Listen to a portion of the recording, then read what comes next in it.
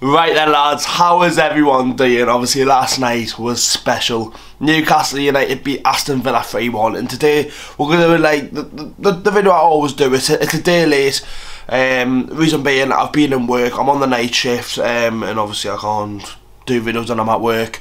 Got in like on Wednesday 7:30 in the morning, so I was like I'll wait until I get up and I'll actually speak about the game in a lot more full rather than just like speak about the highlights and just being really happy and excited about it. But thank you for everyone who obviously is watching this video obviously a day late. Thank you very much. I do mean it does mean a lot rather than just watching it because people are trying to see highlights and shit like that. That's what sometimes happens with the videos. But if you're watching this knowing that it's coming out a day late, thank you very much. But Newcastle United beat Aston Villa 3-1 and it was a solid performance, and it wasn't even just like we beat them at their place. It was the first time they lost in nearly a year at Villa Park. We played them off the park and it wasn't, and we really like we're a better team. We were so much better than them from minute one. We were at them, we were giving them chances, we were getting stuck into challenges, and honestly it was I thought we'd done really well, like really good.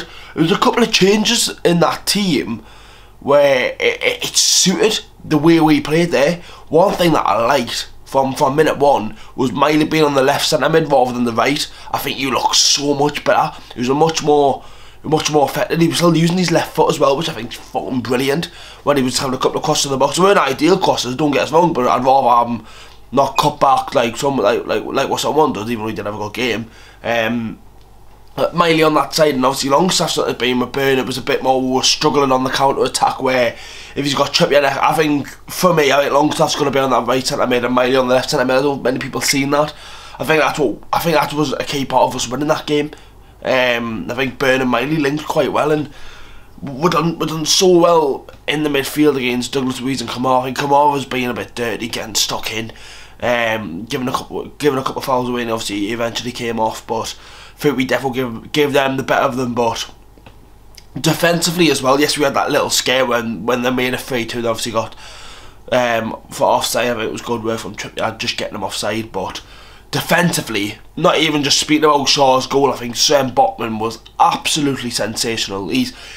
When he was out of that team during that period in the Champions League, he was, looking at it now, probably the main reason why we didn't get qualified, or Lascelles didn't really put a foot wrong in the sense of that he didn't make a mistake or this or that, but Sven Botman is absolutely like, it's ridiculous how we've got him, and we've got to do so much to keep him because he will get attraction from teams. So keep him happy, keep doing what he's doing, and he will become unreal for this football club.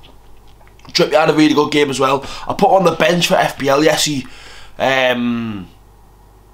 didn't get his clean sheet, but I think he got an assist and 2 bonuses on it. I was fuck's sake. I don't know why I put him on the bench, but Trippier had a good game. You know what Dan Burn did as well. People like to say Dan Burn and be like, oh well, Tino should start, and I agree. I think I've always said players shouldn't have favourites. I think now we're going into the games where we're only going to have one a week apart from the FA Cup. I think does Livermore come in for rotation? I don't think you really think about that. I think Eddie likes when he's got a team running in a team that's winning games, and he will stick to that, which is a shame for Tino. But what I quite liked as well, we were winning the game, I think it was 3-1 or 3-0, and he went to a 5-back, and I'm never against that. He put Tino on the left wing back and then put Burton as the other centre half, which I thought was a good idea. I don't know if we've seen Eddie Howe do that. And then even when Emil Kraft done it, I don't know if we went to a 6-back or not.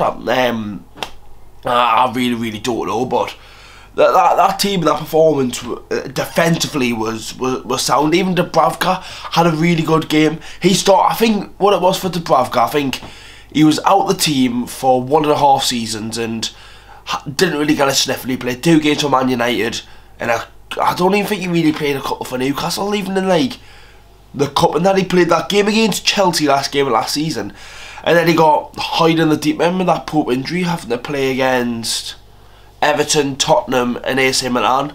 And I think all them games being away apart from Milan being the last Champions League game, it did put a little bit more pressure on him because he's not playing so long. When he's getting games week in, week out, we don't need to sign another keeper when people are going, oh, we need to sign De Gea, we need to do this and that. He's a very good goalkeeper, very good. He's, in my opinion, not as good as Pope, save-wise, but I don't think his distribution's much better. He does look back to his best to Dubravka, so we need to keep him happy. And I wouldn't be too. You see Brighton do it every week where they rotate keepers and whatnot. If a game was suiting Dubravka, play Dubravka. Don't know if Pope does come back, but it's always good having a good second keeper because there was a scare when he did get injured. Maybe his cabbage had to come on, but defensively in that game, we deserved a clean sheet in my opinion. But I mentioned the midfield. The attack now, we got 3 goals, 2 of them by a centre half, like the Bruce days, but Fabi Shaw got 2. Was 2 good goals by Fabian. The volley was very nice, and then obviously the second one was unlucky by Gordon. He wished that would have went in, but oh god, my alarm's gone. I was better going off. Fucking hell. Anyways, attacking wise, obviously we don't know the exact date, anything about Isaac yet. We don't know anything. It's a bit of a funny one. A groin injury. I want to be against not starting against Luton, just giving them that little bit of rest just to ensure that he will not become, like, playing him when he's 80% fit against Luton at home where you should be winning it. We looked at it. Obviously he came off and then we scored that goal in the second half, but we all know Gordon's not an out and out striker. Obviously against Man United away, he was that out and out striker that day. He did have a good match, he did. One player who I was extremely impressed with was Jacob Murphy. He had a lot of critics when he signed for the club. Signed from Norwich, couldn't really get going. I think he's got 1 goal in his first season. Second season got sent out alone to West Brom, then out alone to Sheffield Wednesday, and then he got the ground running. And don't get us wrong, he's not going to be a player to take us to the complete next level, but we've asked for a right winger that's going to use his right foot. And then Almond on the left looks fucking good. He did that goal where he could just drive and play the ball. If that's not something that Eddie Howe or he can't see, I don't know what is. The reason why he was getting caught out of possession so many times, Almond, because he was using his left foot on the right hand side for that goal. He's driven down the lane, put a ball in the box straight away, did no cutbacks, no stopping. He's just put the ball in the box and was scored from it. If that's not an insight of what we need to do, I don't know what is. But Almiron was decent on the left hand side. Murphy was good, deserved that goal, but what can you do? I think it wasn't even going in.